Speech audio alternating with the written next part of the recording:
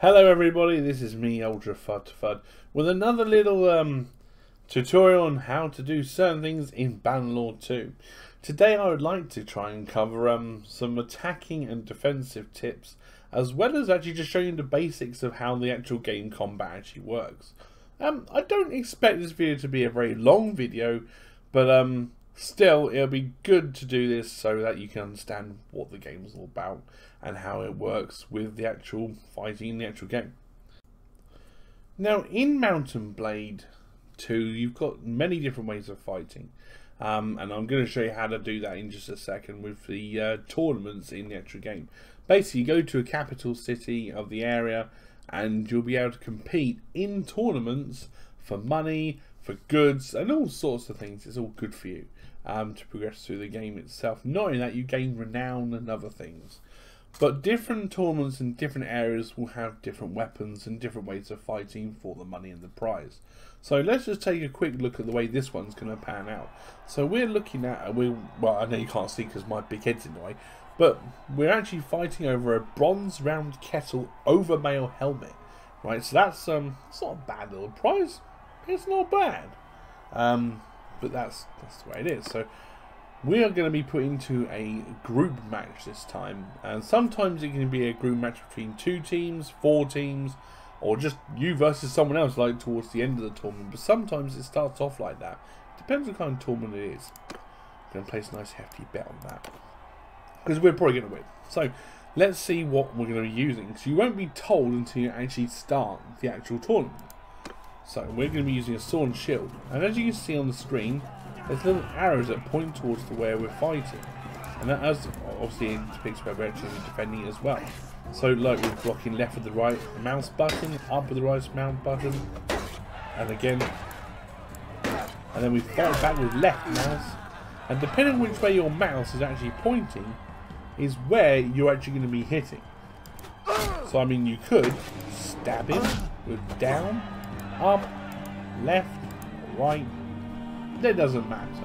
I mean, as long as the job gets done. And that's pretty much the basis of every kind of fight you're going to have in this game, apart from when you start using bows. Now the thing is, in this game, especially in tournaments, you'll be using different weapons, mostly different matches. It depends on what the tournament is. So again, we're fighting with swords and shields, and we're going to block, stab, and different weapons will have different speeds, and if you block in the wrong direction, you actually take a penalty on how much you actually defend.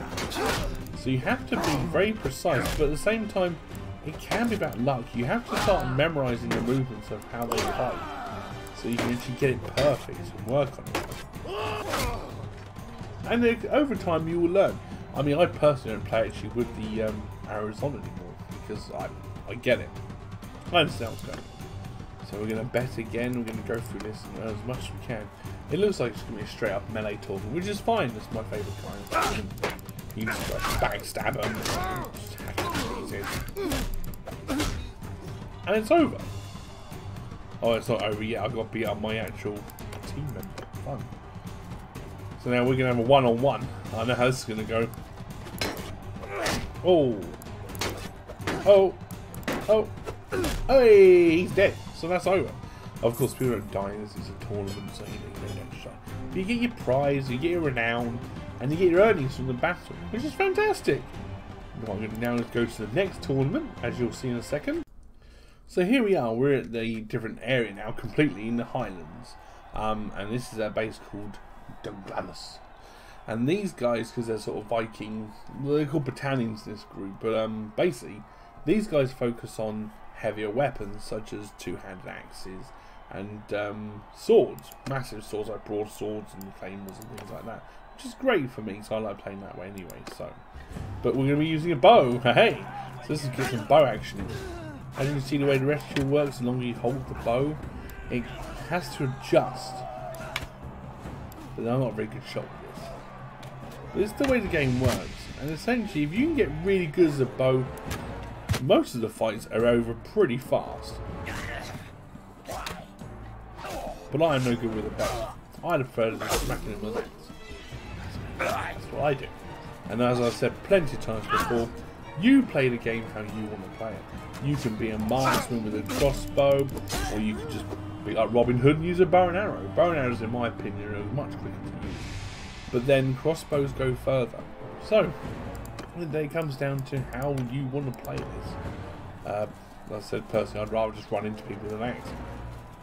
And I'd rather just block. But remember, two-handed weapons are great because they do so much more damage. But also, that also works in the other way. You can take a lot of damage yourself. I probably won't take much damage because I've got some really good armor. Okay, so now we're in a completely different part of the map. We are in a place called Balticand. And this is essentially where the Crusades rule. But, obviously, I've taken the map for the purpose of this video. Now, usually these guys specialise in using horses and fighting with spears.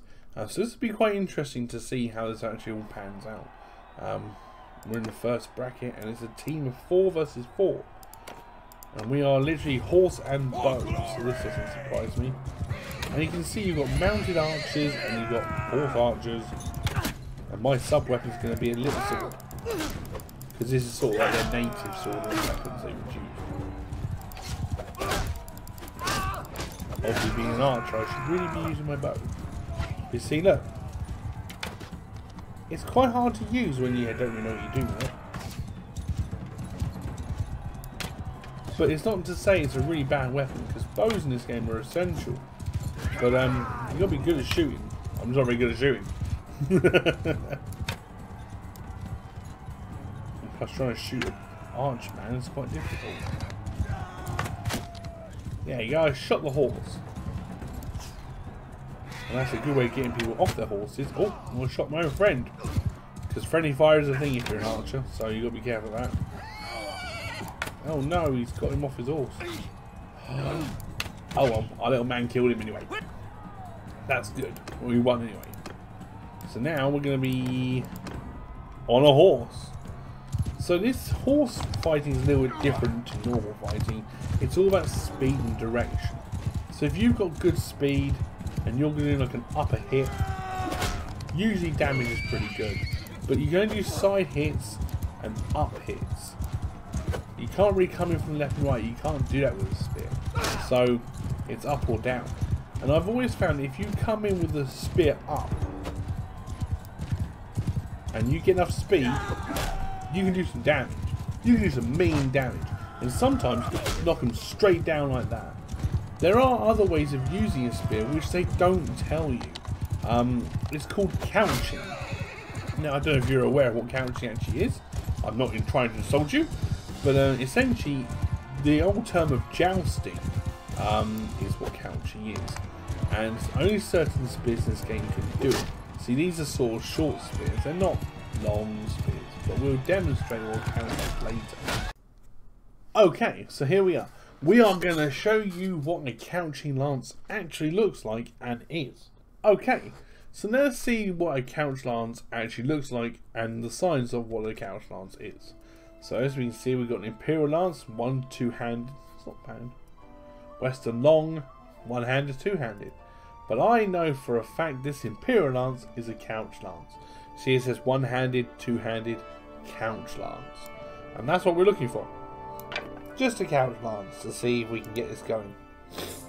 So, now we have to go and find someone to test it on.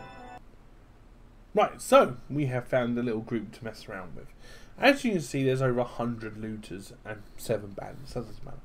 But I have 106 looters due to the sheer base that in vanilla version of Bannerlord, you will never find a group like this. You might find a very rare group that has 60, but I've got a mod on that allows me to have up to 1,000 bandits, and it's mental.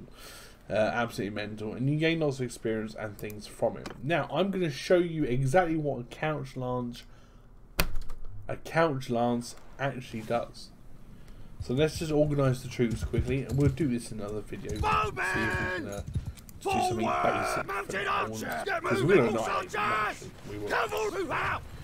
As you see, my arrows on the screen again. So we're going to switch out by rolling the mouse up or down. I mean, obviously, if you don't have a roller, then yeah, I'm sure there's another way of doing it. Let's go find trouble. Now remember, horses have to be a certain speed to be able to couch lance. And you can see in the bottom right corner of my screen, there's an indication with the lance up. To go into couch lance mode, you push X, and you're a couch lance. Now, couching is really good for damage, and if they're charging towards you, you're going to do even more damage. 245. Guarantee kill. Guarantee. If you can hit, it's a guarantee. Boom! And they didn't know it was coming. They had no idea. But there are problems with couch lancing and using a horse. If they're all shielded up, you're never going to hit them. They got a shield, and plus you're going to get stopped and probably clobbered to pieces for it. So I recommend learning how to use pole arms. I would also recommend learning how the couch lance really works, and also just in general learning how to fight proper battles. And if you like what you saw, please remember to like and subscribe, and we'll go on to the next video. Bye!